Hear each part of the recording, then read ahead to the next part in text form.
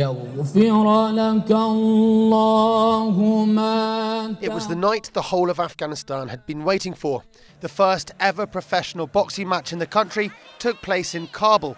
Named Fight for Peace, the bout saw home favourite Hamid Rahimi defend his WBU middleweight title belt against challenger Tanzanian Said Mbelwa.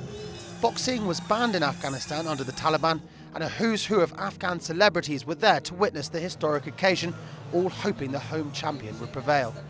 I'm an Afghan singer. My name is Shafiq Murid, and I have come here to encourage my my countryman Hamid Rahimi, and I wish him best fight. Billboards have been put up all over Kabul, advertising a fight that would be broadcast to millions across the country.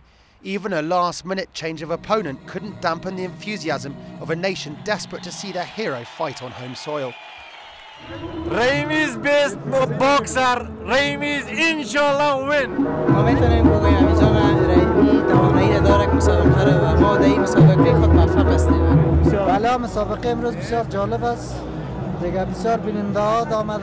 Perhaps aware that the world was watching, the organisers were keen to put on a good spectacle, with performances by singers, soccer stars and Muay Thai fighters preluding the bout.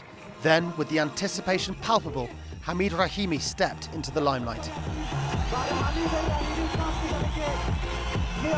Rahimi's record of 20 fights with 19 victories was impressive, but his opponent Mbelwa also had a strong record, and in the build-up he had said he'd knock out Rahimi in the 4th round. It was an engrossing matchup.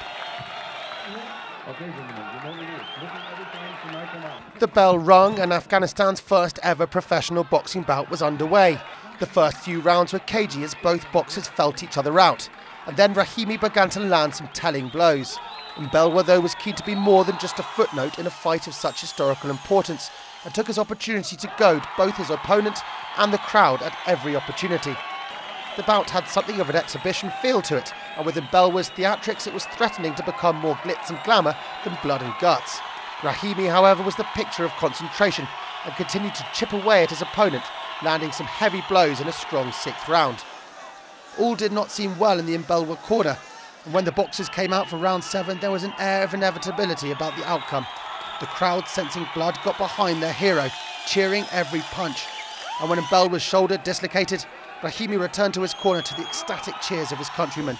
His belt was retained, his status as national hero cemented.